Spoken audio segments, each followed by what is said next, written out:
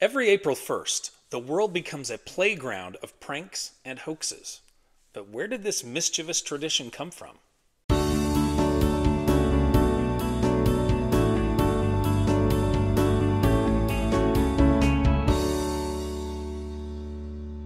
On April 1st, circa 1700, English pranksters begin popularizing April Fool's Day.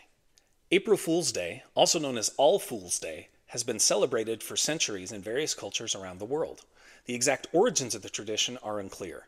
Geoffrey Chaucer's 1392 work, The Canterbury Tales, may contain a reference to April 1st foolishness. Another possible early reference comes from the French poet Eloy d'Amerval, who uses the term April's fish in 1508. Many historians believe, however, that the April Fool's tradition dates back to 1582, when France switches from the Julian calendar to the Gregorian calendar, moving New Year's Day from late March to January 1st. Those who continue to celebrate the old New Year's Day are mocked and have pranks played on them, thus giving birth to our April 1st customs. In England, April 1st tomfoolery becomes popular by the beginning of the 18th century, and this spreads to the American colonies. Stay tuned, because coming up we'll learn more about April Fool's Day. Also, don't forget to check out Today in History and my Teachers Pay Teachers store. There's a link in the description.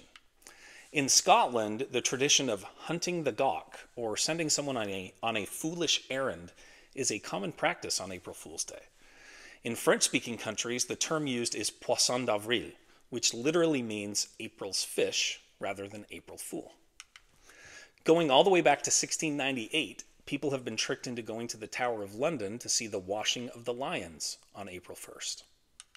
In recent years, the media and large corporations have also gotten in on the fun, with many companies creating elaborate April Fool's Day pranks and hoaxes to entertain their customers.